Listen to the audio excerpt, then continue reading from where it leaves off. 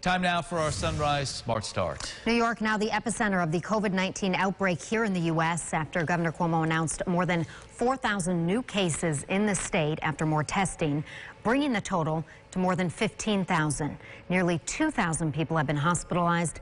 Locally, there are 68 confirmed cases in Monroe County, 2 in Livingston County, 6 in Ontario, and 2 in Wyoming. Now, some of those cases are impacting local health care and senior living facilities. According to St. Anne's community in Rochester, a patient there has tested positive. The facility says the person is on the rehabilitation floor and that other patients on the floor have been isolated. St. Anne's has also contacted the county health department and all of the families of affected patients. Meantime, a nurse at Heathwood Senior Living Facility in Penfield tested positive for the COVID-19 coronavirus. A spokeswoman telling us the nurse informed the facility of her diagnosis Friday. She hadn't worked a shift there since March 11th, and we're told she had minimal contact with residents at the time. According to Heathwood, no other staff or patients are showing signs of the coronavirus but are screened daily. Families of residents have been notified, and the Monroe County Health Department is investigating. Well, America is waiting this morning as Congress fails to reach a deal on a $1 trillion stimulus package. A procedural vote split 47 to 47. Democrats lining up against the proposal, saying it favors corporations over workers. Republicans have called for another vote this morning, right after the opening bell on Wall Street. Well, to help combat the spread of the virus, Governor Cuomo asking the Army Corps of Engineers to begin building temporary hospitals in New York.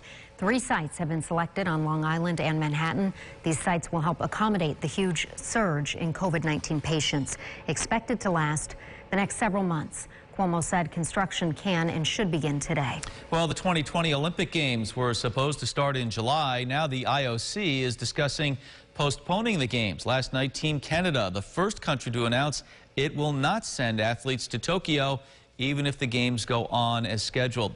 The Canadian Olympic Committee releasing a statement calling for a 1-year postponement due to COVID-19. The International Olympic Committee is expected to make a decision by mid-April.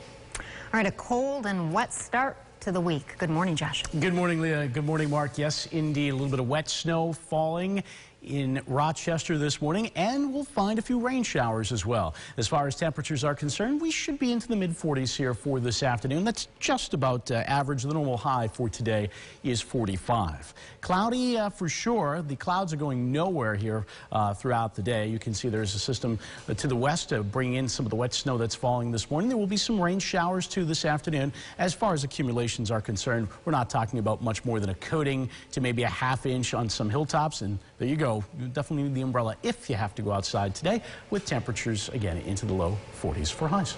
Guys, back to you. A far cry from 70, that's for sure. Sure is. All right, we'll adjust. Thank you so much.